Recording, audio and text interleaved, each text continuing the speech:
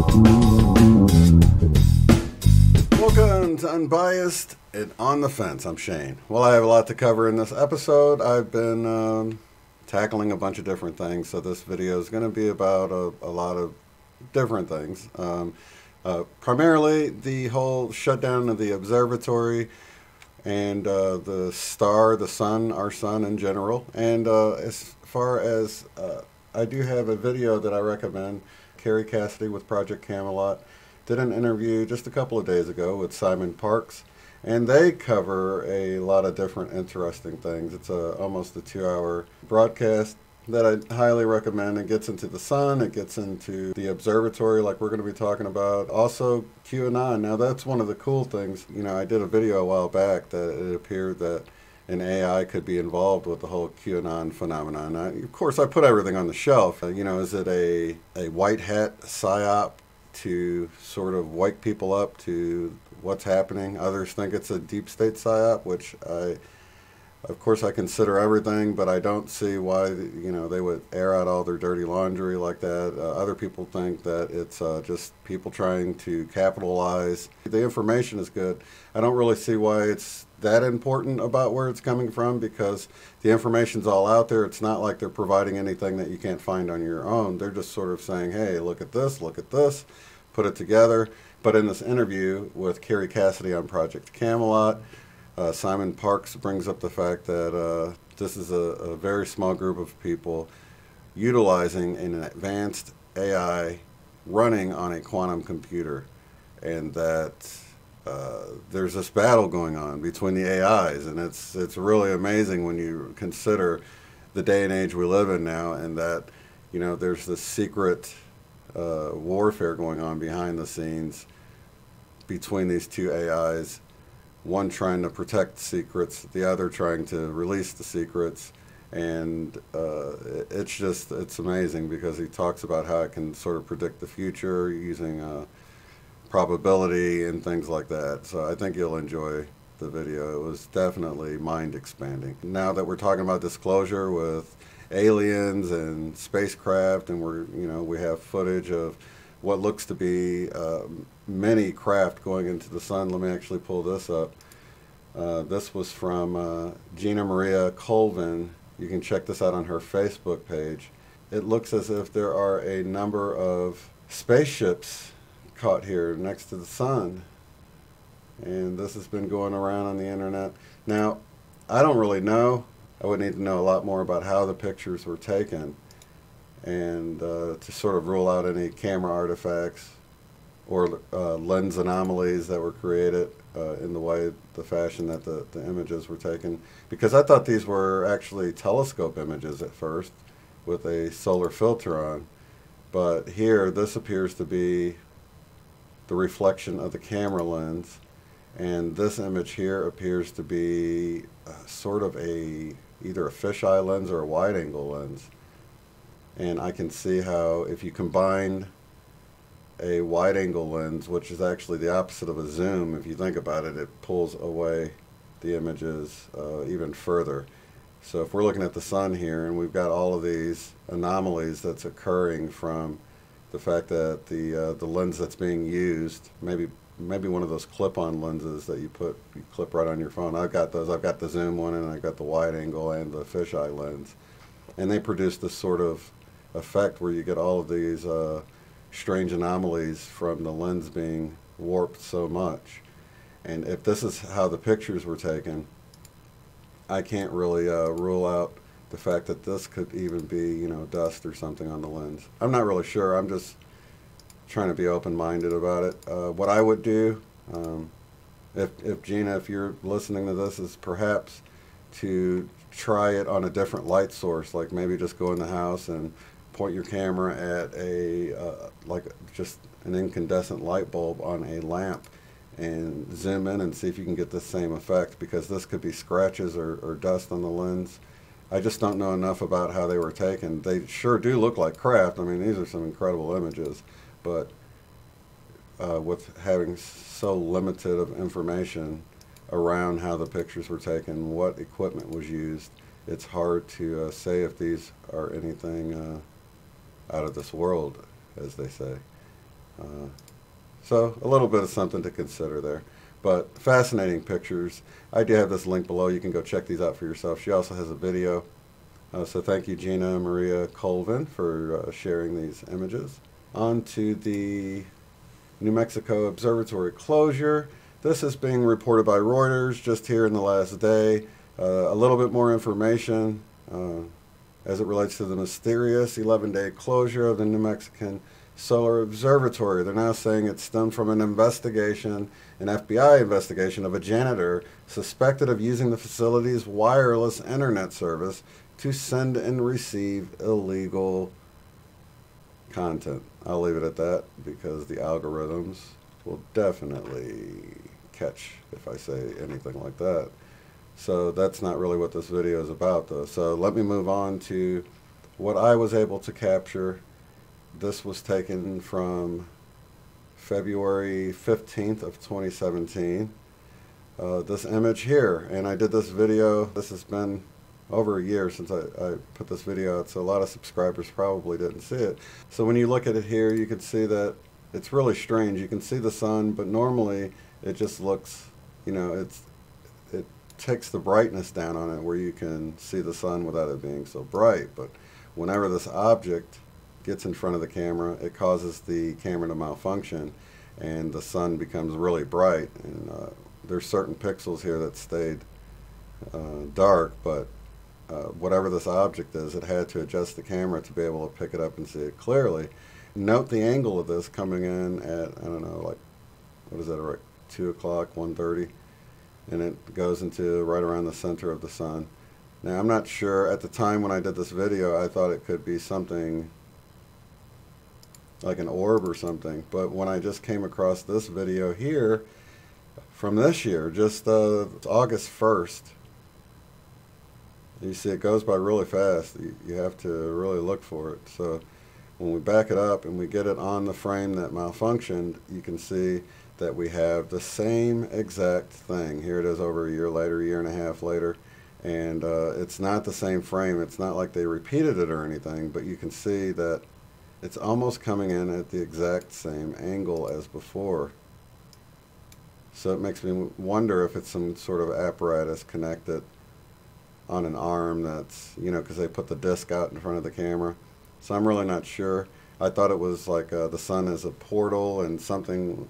So this is enormous, and it looks like it left this streak going in or coming out. But when I noticed that it looked like it was at the same exact angle as before, it made me wonder if it's just something connected to the actual satellite equipment. So not really sure about that. Here you can see there was another shot where it malfunctioned, and you can see that line is in the same area. So I did want to bring that out because it does look like the sun is sort of a portal when you look at this, but being that it's this, what's the chances of it being that same exact angle? I'm not really sure. Now onto this same website here, you can see this website is iswa.gsfc.nasa.gov, and you can get in to look at these different tools with the SOHO and the SDO. Now this, what I'm about to show you, comes from the day before the Solar Observatory closed down. So I went back to check to see if anything strange happened. The SOHO wasn't taken down on here, but if you go to the SOHO website, it's been taken down for some reason. But you can still view it on this site. So I don't know if it's just that website down or what, but I'd heard people report that, but you can still check the data here. But we're missing frames on some of these, so it makes me wonder why they would delete some of the frames. Were they showing a little bit more than what we see in these that they allowed to stay in? But this is what you find if you go and you check the day before they closed down the Solar Observatory. Clearly something goes in front of, or let's say it goes between the sun and the Solar Dynamics Observatory. And whatever it is doesn't have a hard line on it. It appears to be closer to the camera, I would say, because it's just blurring it out at the edge. It's not like a hard line. And I brought this up with Michelle Wolf the other day. So I really don't know what it is, but you can see on the ones that are missing the frames, they just jump over the time where it should be visible on these instruments. On other ones, they all take pictures at different times. So some of them catch some of this, whatever this object is, eclipsing the sun.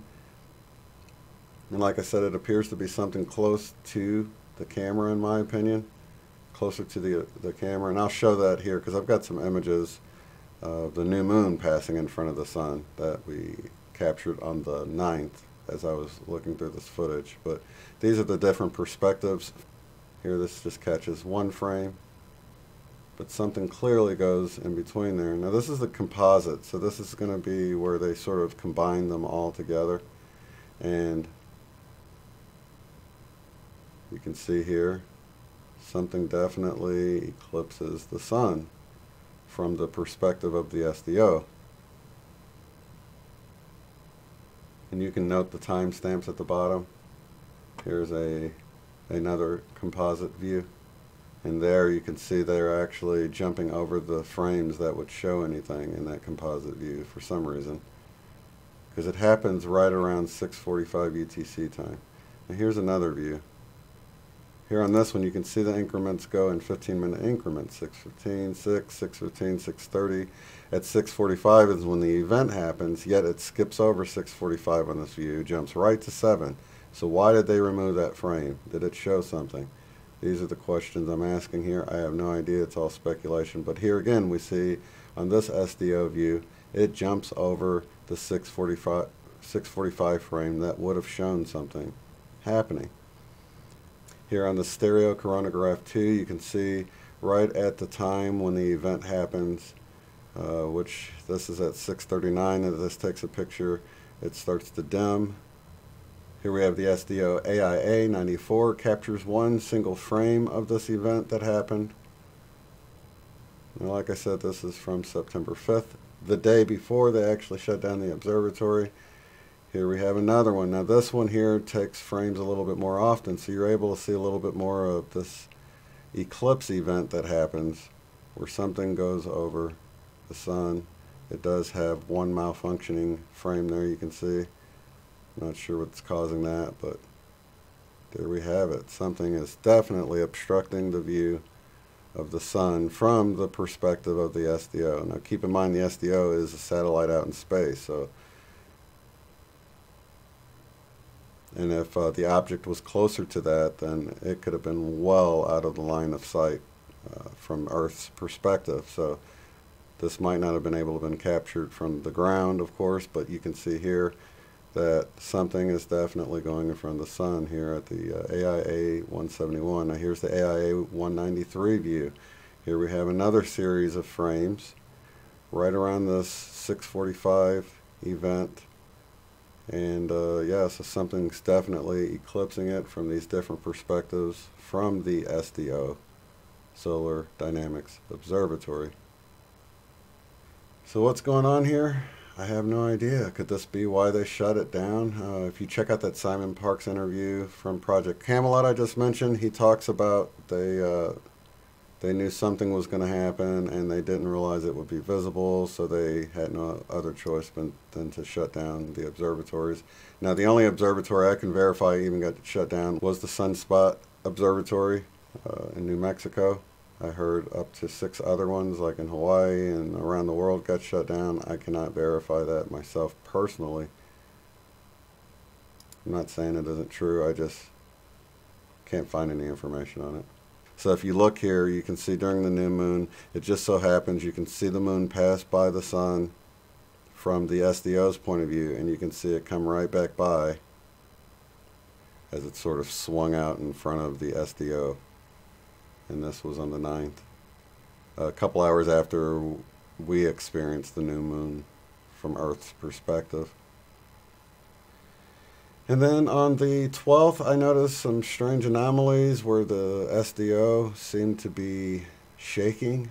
I don't know what caused it to shake, but you can see that this shows up on several of the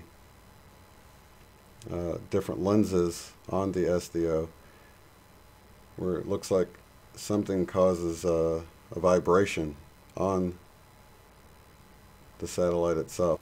You can see here something definitely jarred the SDO on the 12th of September, causing it to produce some really strange anomalies here. And of course I wanted to share this artist rendition I saw of the SDO so you can see how it's got the different telescopes mounted on the satellite. So that's why the perspective is slightly different when you see the composition and you see the object covering the sun. I think that's another indicator that whatever the object was closer to the satellite, because the distances between these would be negligible if whatever was obstructing the view of the sun was closer to the sun. But the fact that we can see a difference in the composite lets us know that whatever it was much closer. You know, and it could have been another satellite. I don't really know. But I do know that it's strange that we see this something eclipsing the view of the sun from the SDO the day before the Solar Observatory closes down. So just throwing more options out there for us to consider. So a lot of interesting things happening. I just can't absorb it all enough. I'm trying to put out information with you guys too, still be the content creator.